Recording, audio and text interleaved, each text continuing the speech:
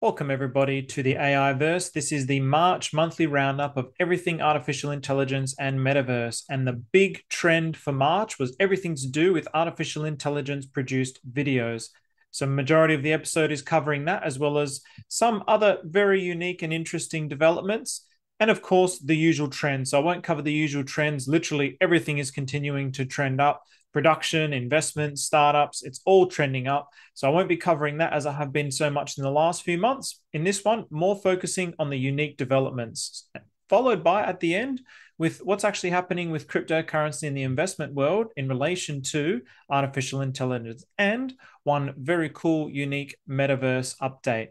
So first, Sora's first impression. So this is OpenAI's website. And this, to me, summarizes everything that is fantastic about text to video. So Sora is at its most powerful when you're not replicating the old, but bringing to life new and impossible ideas we would have otherwise never had the opportunity to see.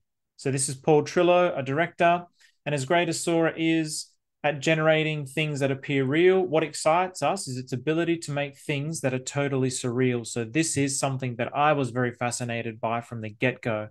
So obviously you can go to Canva, you can go to many video production and editing programs and softwares and just utilize things that have been done before. But with artificial intelligence, just like with text to image, you're actually delving into the depths of your imagination, things that you don't have the capacity to produce by hand or the skills to produce on the computer.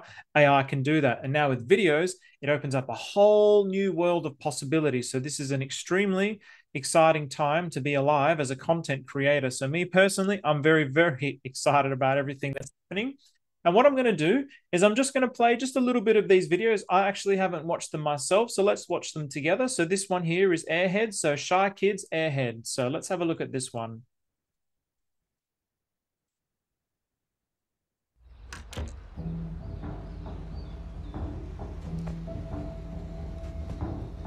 Look at the realism. It might be jolty due to my application, but it's very fluid. Well, they say everyone has something unique about them, something that sets them apart. It's just in my case, it's quite obvious what that thing is. I am literally filled with hot air. Yeah, living like this has its challenges. Windy days, for one, are particularly troublesome.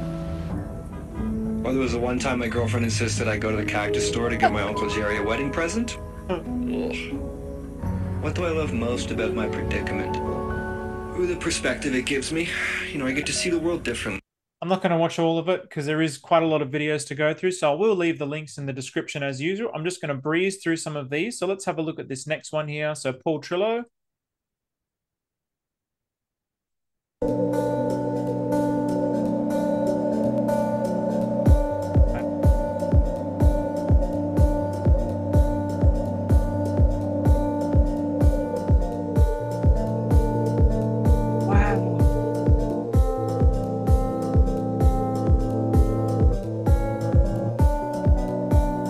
Oh my goodness.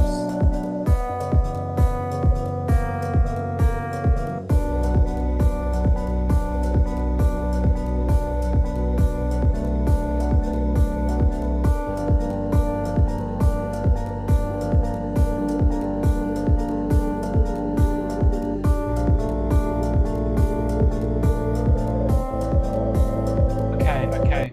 I'm going to pause that. I was hypnotized by that. So I really, again, I'm going to leave the links here.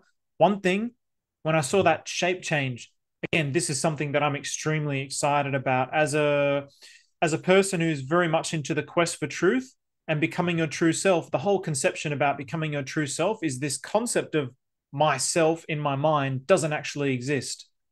Even the idea of a soul, people think, oh, there is a soul that exists once I die. This is not the truth. The real truth is there's only one soul, and that soul is the great soul of the universe. It's the entirety of the universe itself. So I really want to be able to depict visually in video format the idea of the complete dissolution of this false self and the becoming oneness of the entire universe. And so that's one of the things that I'm really excited about with AI generated videos to actually present these facts to people in much more clear ways, because to really talk about it's very difficult. Once you start to visualize it, it can really strike a chord in you and get that sensation flowing in your body and in your mind to really resonate. Hang on a minute, there is some truth to this. So very, very, very exciting developments already. I'm astounded compared to what I was seeing just a few months ago. So I won't go through all these because there is quite a lot. And then so Matt Wolf here, he's got a fantastic YouTube channel. He's a big influencer in terms of artificial intelligence. So what he's done here is he's done a prompt with three different, I'll go to the start and I'll just play a little bit of this, three different text to video generation. So I'll just play this. This one goes for 30 seconds. In the heart of the rainforest, life bursts in vibrant colors. Iridescent butterflies flit among towering trees, while raindrops transform leaves into sparkling gems. Look at the differences. Look at the photorealism there. But even this one actually, it reminds me of a video game. It's stunning. The differences are actually they're so beautiful. Actually, they're so beautiful. And what are the possibilities for filmmaking? Does it have to be something where it's all the same thing? Maybe you could layer these things up and create some kind of like dreamlike movie, or layer in different video generation applications to get different kind of feels throughout the oh wow. High above, monkeys observe, guardians of this paradise. As a visitor, I seek the forest's whispered secrets, exploring its resilience and beauty. Join me on a journey to uncover the wonders of the rainforest, where every moment is a story, every step an adventure. Jungle Whispers. I am blown away. They are all absolutely spectacular. So now on to the next thing. So this one was actually, I'm just going to show again, just a tiny little bit. So this is from Sky Sports. They used AI to create F1's greatest track. So what they did was they interviewed, or they basically got a survey, and it's like all the biggest F1 fans come together to make the ultimate track. So this is like the ultimate track. So I'm just going to play, again, just a very small portion of this. Again, the links will be in the description. The Tifosi voted the most passionate fans in our Sky Sports poll. Now to the glamorous streets of Monaco. It's the swimming pool chicane, a rapid sequence of turns, and onto the Grand Hotel hairpin, the slowest corner on the F1 calendar. From Monaco to Belgium, Eau Rouge and into Radion, a heart-stopping uphill. Okay, that actually makes me a little nauseous, I must admit. But anyway, you get the idea. And so again, look at the direction that we're going. So OpenAI to showcase Sora to Hollywood studios for possible integration into their work. So the keynotes here are OpenAI is showcasing its new AI video generator. Sora can create realistic video clips up to a minute long based on text descriptions. OpenAI emphasizes responsible use of AI in collaboration. So some of these videos I did show last week. So again, this is now coming into Hollywood. This is coming into the mainstream, and you can only produce 1 minute, but this is just the beginning, right? A year ago, the quality of the videos that were being produced were very poor. The quality has rapidly increased. Of course, the computing power is phenomenal. It requires a lot of computing power. So to generate a full feature-length film is not going to be easy. But as technology continues to scale up, as energy production continues to scale up, the possibilities will be there in the future. Within our lifetime, we more than likely will see, or actually I would say more than definitely, we will see a fully produced artificial intelligence movie within our lifetime. I imagine first it's going to be a short film, maybe even like a TV series or something like this, and then it will be like a movie. So this is something to really look forward to in the future. What can directors actually do? If you think about the caliber of directors who'll be paying attention to this, James Cameron, always on the cutting edge of things with Avatar. There's going to be a lot of interesting developments. Christopher Nolan, Denis Villeneuve. I mean, what can these guys do with this kind of power? What can they actually imagine? What can their imaginations actually produce? So again, that's entertainment, but also what can it actually communicate to the world? How can you utilize this power to communicate things to the world? So in a similar vein, Stability AI's new AI models. So what they're actually doing now as well, it's not just text to image, it's also, text to video. It's also image to video. So just with images, they're able to make videos now. So we'll have a look at this one here. So here is Here's the reference image on the side, and it generates a video here.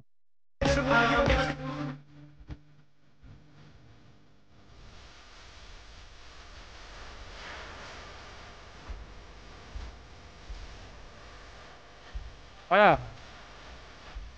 Wow.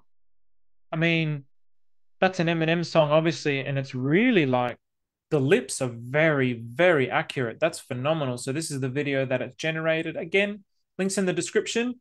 And then something that I thought was really cool in a bit of a similar vein. This is just the early days of it, but how cool is this? So this is making your AI generated images real. So have a look at this. So here's the AI image. You've got some binoculars, and then this is like 3D printed binoculars. They're not that crash hot, but it's the beginning of something that could be very, very interesting. Again, a piece of jewelry that the AI can generate for you. And again, not crash hot, but it's the start of something that could be potentially very, very cool. So very, very cool.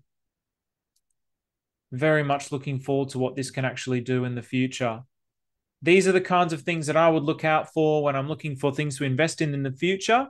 I want to spot these kinds of trends. Where are we actually going?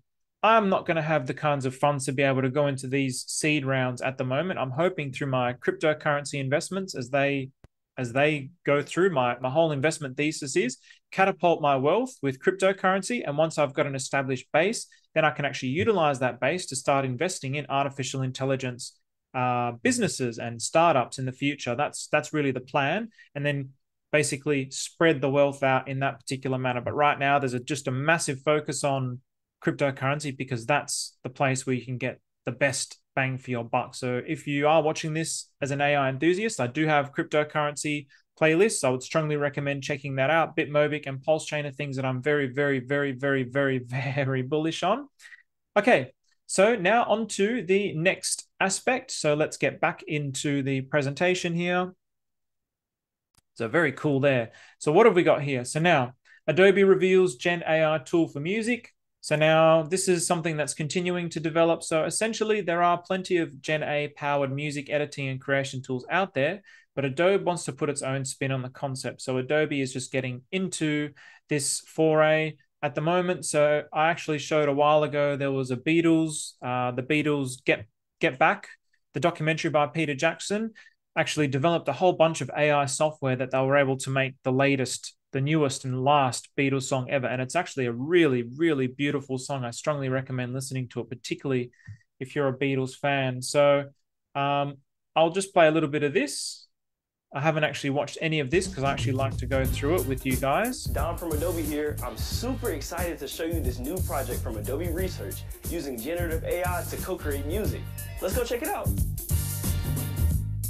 So again, to me, this is the power of it, where you're using AI to assist you. I think that's the power, not just AI to do it and do everything. The AI actually assists you, so it becomes a tool. It's like playing a guitar, but I don't need to learn how to play the guitar. I just need to have the idea in my mind, and the AI actually assists me. What's up, Nick? How you doing, Dom? Pretty good. I heard you got a new project cooking up. Yeah, I've been working on some music co-creation with precise control. I can take an input melody that sounds like this, and then you can generate the accompaniment, in this case, some film music. That's cool. That's just from a prompt? Yeah. Do you want to hear something else? Yeah, let's do hip hop. All right, one sec. Okay. Check out this other example where I can... So, it leaves it open to your imagination. The possibilities are endless, and this is just scratching the surface. We're just beginning. So here we go, helping a troper. This is one of the things that I'm really big into. The future of user experience in chatbots can actually take action. So let's have a look at this little clip as well, because at the moment, obviously, large language models, chatbots, they started off with just talking to you. So you'll ask it questions and it communicates back to you. Then they can start to produce images. Now they're starting to be able to produce videos and music. And so the future is going to be, they're actually going to be able to take action for you. So if you really think about what does it mean for an artificial intelligence, for a robot, these are the kinds of things that are all going to converge into whatever this robot could be in the future, this artificial intelligence robot, which might have AGI, which might have artificial general intelligence. They might be walking around amongst us having like human skin, which might be 3D printed. These are the kinds of possibilities. They could be like your servants, or possibly even get yourself a girlfriend or a boyfriend, whatever you want. So let's have a look now at what's actually going on here with this particular video. Why this is a big deal. So if I type in here, like, what's the price of NVIDIA? So the way, like, if you go to ChatGPT right now or whatever, and you ask this, and it doesn't have access to any actions, it's going to say, like, hey, I can't get, like, real-time financial data. Like, maybe it gives you some things like, hey, here's the latest I have, right? And what people have done in the last little bit is they've built actions, which are sort of like a back-end tool to buy 100 shares. Obviously now it's able to actually bring these things into. Wow. Okay, again, going back to the current way of doing things in a normal chat experience. So what we're gonna, show here is, I could click purchase here, and now I'm doing my work right within a chat. I'm getting a really rich UI. Wow. To, kind of reflect the type of work that I'm doing, and you're gonna see. Wow. Okay. Wow. So at the moment, this is all part of what Web3 is going to be about. This is why I'm very excited about this. When I think of the metaverse, I think of Web3, and I think of a more fluid way of interacting with the internet. At the moment, with the internet, it's 2D and you've got to have all these tabs open, and it's kind of annoying. I want to buy this, and then I've got to enter my tax here, and then like, for example, if I'm investing, I'm buying here, and then I'm using this application to check the prices, then I'm using this website to actually enter my tax data. And that's just one example, but it's just all over the place, and it's really frustrating and can be quite annoying. I'm sure you've been through where you've got like 10s, 20s, 30s, 40 different tabs open up along the top of your web browser, and it can be kind of overwhelming for the brain. With things like artificial intelligence, having it all as like an operating system, I mean, even with your phone, having all these different apps.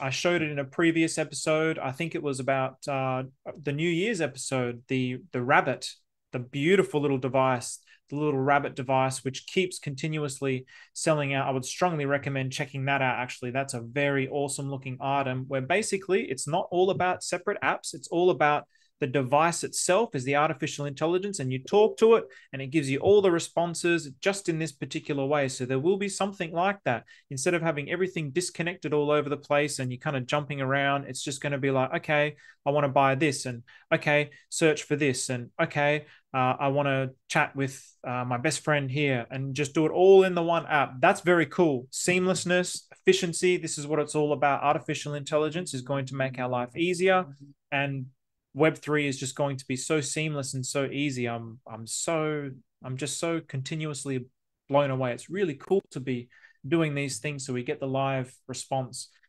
More on the ethical side of things, there's always a lot of things, and I don't tend to cover these things, but I thought this was very interesting. I really liked this move by Elon Musk. He actually has now made Grok, which is the X, formerly known as Twitter, their AI. He's made it open source, and this is in response to OpenAI.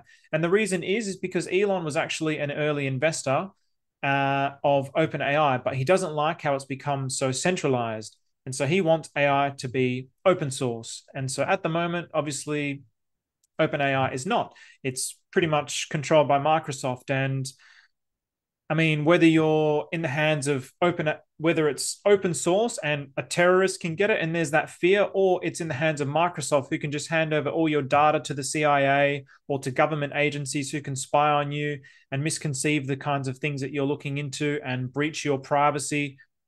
It's a much of muchness, really. So there's pros and cons to both sides. So I think something like this is very good. I think the dichotomy between the two is very good. The tension between open source and centralization is very, very important. And somewhere in the middle, we're going to find exactly what we need. We're going to find that perfect balance somewhere in the future.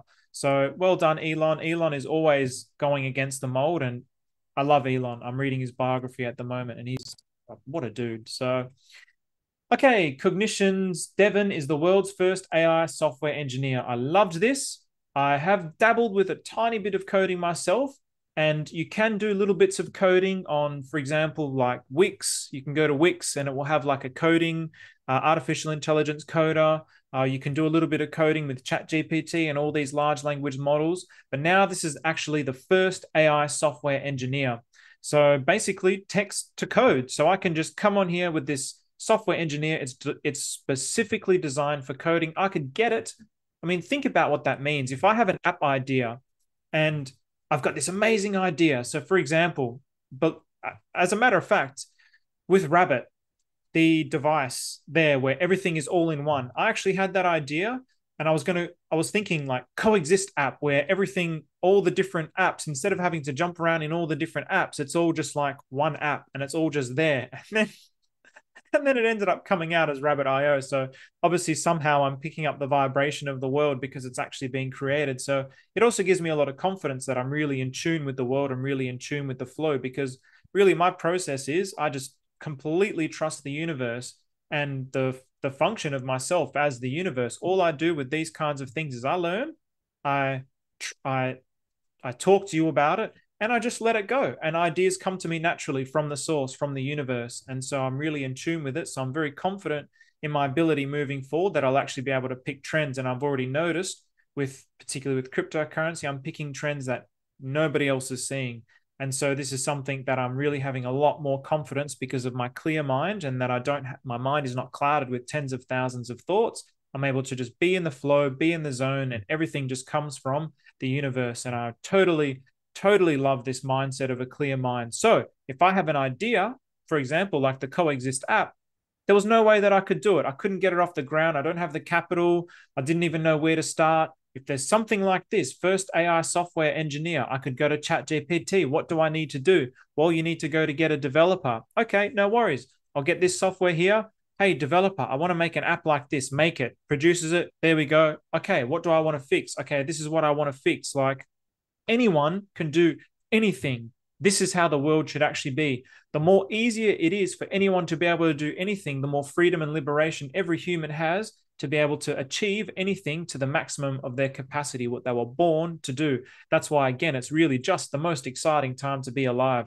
The restrictions, the borders, the boundaries, the limitations are being completely eroded by everything that's happening in the world. And that's a very, very exciting time. And especially the most important one is the erosion of the barrier with our minds. So when I talk about having ideas that are in the flow, there's the boundary between my bubble, this false self, and the universe is completely dissolving. It's completely dissolving. And that's the way that the truth is. The universe is just the one existence. So everything in society should also just be fluid and harmonious with no boundaries, no separation. It should just be great freedom and great liberation.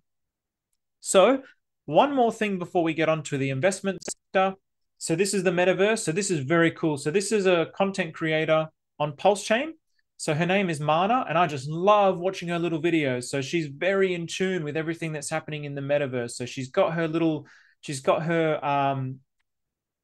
device here, and she creates NFTs. So she creates these 3D realistic NFTs in her style of art. It's really beautiful, but look at the way that she actually does this. Check this out.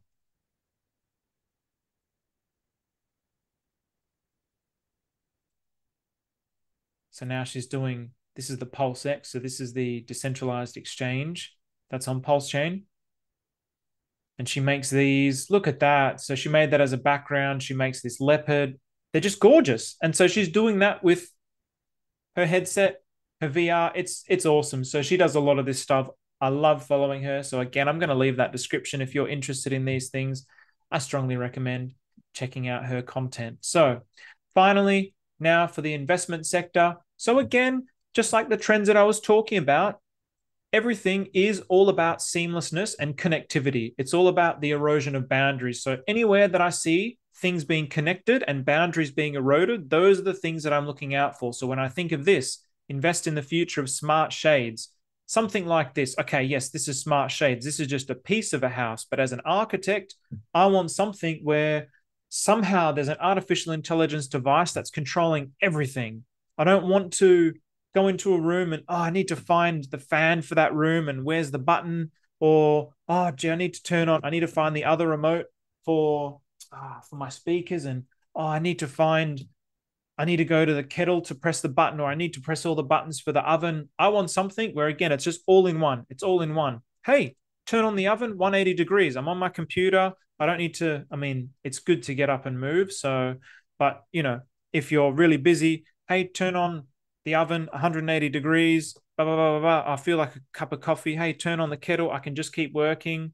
Okay, turn the lights off now. I don't need the lights. Like, these are the things that I'm actually looking out for. This is the thing that I'm going to keep my mind on. Freedom, liberation, connectivity, coexistence. Those are the things that I'm looking out for as an investment thesis moving into the future.